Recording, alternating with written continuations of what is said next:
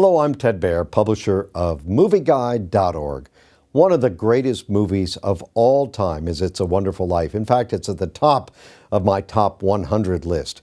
It stars Jimmy Stewart in one of his best roles, and it tells the story of an average man who just thinks that he's been stuck in a rut and his life is falling apart and he's not necessary until God sends an angel to save him by showing him that his life matters, that he's made a tremendous difference in other people's lives. It's a Wonderful Life. It's heartrending, it's funny, it's beautiful, it's got one of the best romance scenes in it of any movie. I recommend highly It's a Wonderful Life. What is it you want, Mary? What do you want? You want the moon? Just say the word and I'll throw a lasso around it and pull it down. Hey, that's a pretty good idea.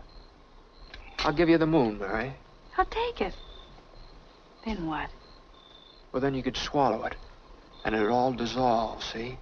And the moonbeams would shoot out of your fingers and your toes and the ends of your hair. Am I talking too much? Yes. Why don't you kiss her instead of talking her to death? How's that? Why don't you kiss her instead of talking her to death?